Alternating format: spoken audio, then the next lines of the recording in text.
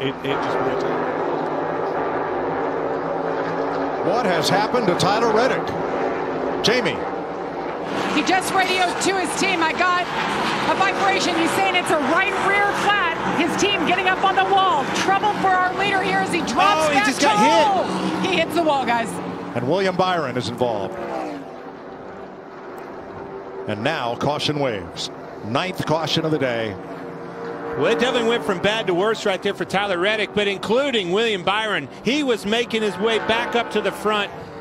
Huge blow for them. I think that tire's blowing out. You alluded to it earlier with Chris Buescher. Maybe possibly running those things too low on air and eventually got the best of it. Yeah, I didn't mean to jump in on the crank it up there, but I saw on the edge of the camera rubber fly off the back of his car and immediately slowed up. I think he blew a left rear tire right down there in turn 1.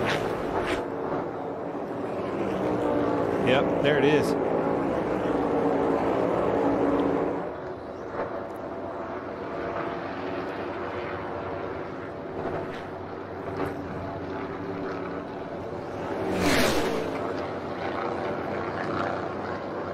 Now cars getting through on the inside. William Byron is not one of them.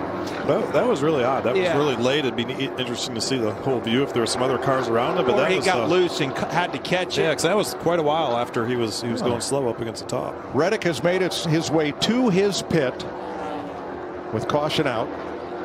I believe Byron was starting to get out of his car.